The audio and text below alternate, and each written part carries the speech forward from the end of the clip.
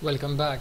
Now in this video we will start working right on this onPress event, and we will create a method and call upon right in here in this onPress event, as I told you before right in the previous video. For this material button, easy apply now, we will work on that onPress event. So let's go and start working on that. We will go above the widget build.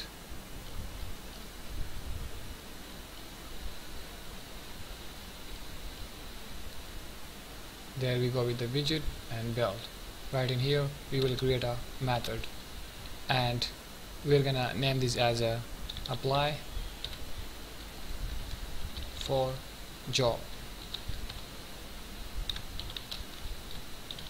Curly braces, tag this down. Now right in here we will say final, and we're gonna create the URI, and we will name this as a parameters, short name for the parameters. Okay, and now we're gonna equal that to URI. We're gonna assign that right in this parameter, okay, that we are about to create right in here. So in here parenthesis, and right at end in here semicolon. Tag this down. It's going to take some properties, and basically the working of URI, it will create a new URI object by parsing a URI string. So it will be basically a parsed URI such as a URL.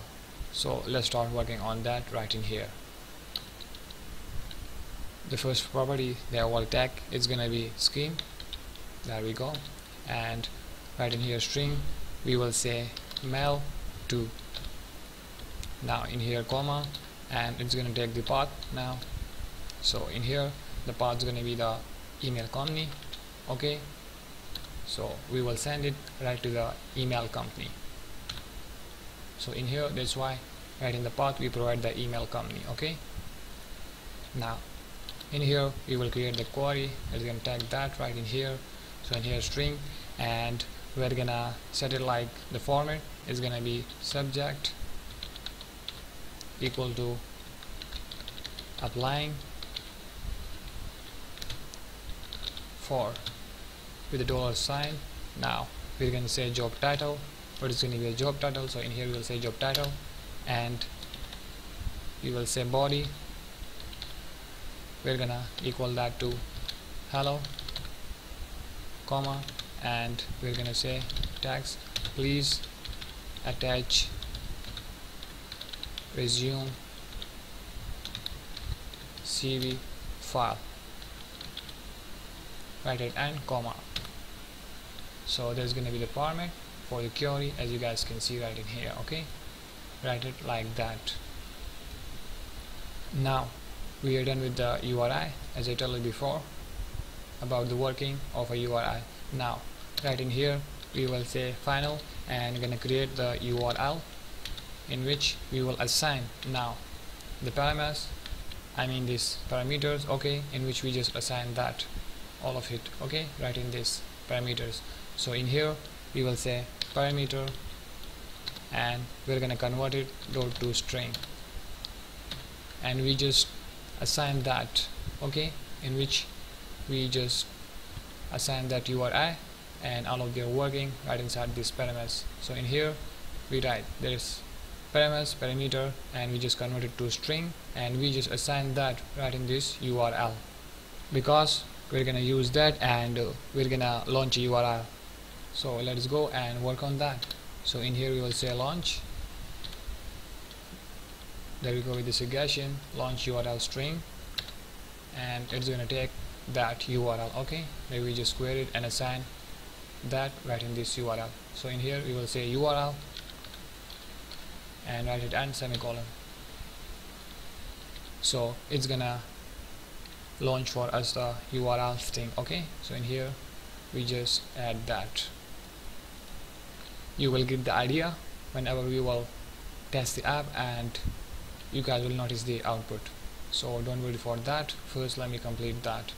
So we are done with the method apply for job, and the next thing that we will do simply is gonna be whenever the user will apply for this specific kind of job, okay, then we want that applicants to be incremented by 1. As you guys can see right in here, the applicants for now is 0. So whenever the other user will apply for this job, I want that the applicants gonna be incremented by 1. So in here there's gonna be 1 then if the user apply for this job, and right in the future there's gonna be a multiple user and gonna apply for this job, and we will simply just create another method in which we will increment that applicants and gonna show the digit right in here. So let's go and also work on that. So we will create another method, as I tell you, above this widget build, and it's gonna be simply for the adding new applicants. Okay, so in here we will say void, and gonna name this as add new applicants. It's fine. Now this is going to be asynchronous, so in here async and curly braces, take this down. Now in here we're going to create a variable by the name document reference. Okay, short name for document reference. Now in this docref we will assign, we will say Firebase Firestore. We're gonna create an instance. Okay, as you guys can see right in here, Firebase Firestore dot instance, right to the collection of jobs. Okay, and we're gonna take this down from here so that you guys can see it easily. Now down in here we will say dot document doc, and right in there we will say widget dot with a specific job ID. Okay, we're going to see that. So as you guys can see right in here, we are creating that instance Firebase Firestore right to the collection of jobs. Okay, and right inside that job we're gonna check that document with their specific job ID. Okay, so right after that, whenever we will be done with that, then we will simply right in here say docref that we just created. We're gonna update in here curly braces, okay, in here semicolon, and tag this down from here, and here string, and the name, it's right inside the Firebase Firestore, it's applicants, so the name must be similar, guys. Okay, or otherwise it will not update the applicants right in the Firebase. Okay, so make sure to make it in a proper manner.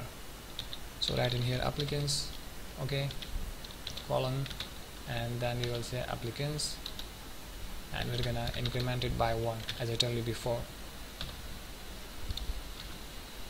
Okay, right after there's gonna be the dialog box, and we will remove that. So for that we will say navigator dot pop context. It's gonna remove that for us. So in here just call upon that. So we are done with this method, add new applicant. Okay, so what we will do, we will call upon that method right in this method apply for job. So whenever the user will apply for the job, then we will increase the applicants by 1. It is going to increment that whenever the user will apply for a job right in here. Okay, and click on this material button. So now you can simply copy that, or you can manually write in here. Just call upon that right in here. It will add new applicant whenever the user will apply for a job. Now just copy that method name from here and go towards the onPress event that we left empty before, and it was down in here. There we go. Okay, the onPress event, easy apply now for that button. In here call upon it, or you can manually write it. So we are done with that.